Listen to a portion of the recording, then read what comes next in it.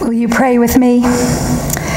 Gracious God, may the words of my mouth and the meditation of all of our hearts be acceptable to you, our strength and our Redeemer. Amen. When that strange star rose in the east, the Magi didn't miss it. They had eyes to see such things. You see, while our tradition, especially our musical tradition, has called them kings, these stargazers were not political rulers. They were astronomers, ancient scientists who looked to the heavens for signs of change. Night after night, they would scan the dark sky, charting the movement of the constellations, making predictions, noticing novelties, and advising their own kings on just what it might mean. So when that unexpected star appeared on the horizon, glowing huge and bright, they knew something was happening. In their mind, such a star could only mark the arrival of something or someone earth-changing, history-making. They would have seen it as an epiphany, a revelation of God breaking into our human story. And they would have known that whenever that happens, the world as we know it is going to get mighty shaken up. And that was exactly what Herod was afraid of, a shakeup of the world as he knew it. Because King Herod was that most dangerous kind of ruler, insecure, thin-skinned, obsessed with maintaining his power and fearful of anything that threatens it. Why are you laughing? He may have seen that new star in the night sky too, and wondered, what does this mean for me? For even though he was called King of the Jews, Herod was really the puppet of Rome. Everything he had, he owed to the empire. He, more than anyone, knew that his power was hanging by a thread. So when the Magi first pull up to the palace with their camels loaded down with royal swag, looking for a king to honor, Herod was thrilled. But when he realizes they're only there to ask for directions to find the real king, everything changes. Perhaps naively, the Magi didn't realize the firestorm they had set off. An innocent mistake, right? Who wouldn't look for a new king in a palace? And they were so close. They just missed their mark by only 9 miles. 9 miles between Jerusalem and Bethlehem. But as theologian Walter Brueggemann puts it, it's a long 9 miles from the powers that be, or should we say the powers that have been, to what God is doing out there on the margins. And that's what God always does, all throughout our scripture stories. Chooses the least likely people to turn the tables on power. Think Moses confronting Pharaoh, David slaying Goliath, the teenaged Mary, pregnant and unwed, becoming the mother of God. The world would have us think that the strongest and the richest and the most influential people are the ones who change the world. But God tells us differently. For God, power is never where the world thinks it is. It's found in the vulnerable, the open-hearted, the innocent. The Magi, in all their deep wisdom, knew this as well. And so when they realized they were looking for power in all the wrong places, they changed their assumptions and their directions. They stopped genuflecting to the king on his throne and instead traveled 9 more miles to do a most unexpected thing, to take their precious gifts and kneel to a child. 2019 years later, give or take, we continue to struggle with our understanding of power. As the poet Anne Reeves wrote in the poem that Simona shared with us this morning, the world as we know it is still dark. It would be hopeful to think that our human need to exploit and oppress were conquered once and for all with the birth of that baby in the stable in Bethlehem. That the aha moment of God's great break-in was carried down through those wise people to us, and we could now see the world through their eyes. But history and our human nature tells us otherwise. Our species appears to be hardwired to grab on to what we can, to be anxious and greedy, to be fearful and even contemptuous of vulnerability and innocence. Chalk it up to our lizard brains, those primal impulses that evolutionary biologists tell us have kept our species alive and on top of the food chain since we first stood upright. Those instincts have led us to always put our security first, to wage war, to hoard resources, to hold on to power at any cost. And I suppose they have served us well. We're still here. But they have also kept us stuck and frightened and small. They have kept us at a distance from the God who created us in her own image.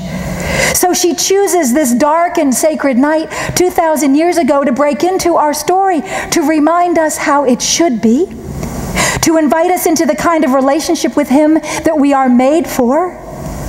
For as people of faith, we believe that we are more than a collection of biological survival of the fittest impulses. We believe that we are made in the image of God, that we've not just been given brains and muscles, but hearts and souls that allow us to live in deep connection with one another. Those hearts and souls help us to discern where true power lies and how to live out of that kind of power. Will we work for justice or just look out for ourselves? Will we protect the vulnerable or exploit them for our own gain? Will we focus our energies on accumulating wealth or serve the needs of our neighbors? Will we be a frightened king pacing in a palace or a curious stargazer setting out to search for God in the quiet, humble places where the world says God cannot be found? Throughout our human history, when we look hard enough, we have seen the earth-shaking, history-making that comes from turning upside down the fear-based powers that be. Or should we say, powers that have been. We've seen the divine disruption that comes when we choose a different path, a radical path, placing generosity ahead of greed and sacrifice ahead of selfishness, compassion ahead of callousness. Think of the movements that have changed the world. The toppling of monarchies, the abolition of slavery, banning of child labor, the fight for women's rights to vote, the civil rights movement, the legalization of gay marriage. Each of these movements came when people were challenged to reimagine where power and grace and justice can be found. When we saw within the most vulnerable among us the humanity and dignity that comes from being made in the image of God. For us Christians, we find within Jesus, the baby born in Bethlehem, God's generosity and sacrifice and compassion embodied. In him we welcome the ultimate earth-shaking, game-changing, power-disrupting force, all in the form of a tiny refugee child who would grow up to challenge the most enduring force of human power, fear, and conquer it with love.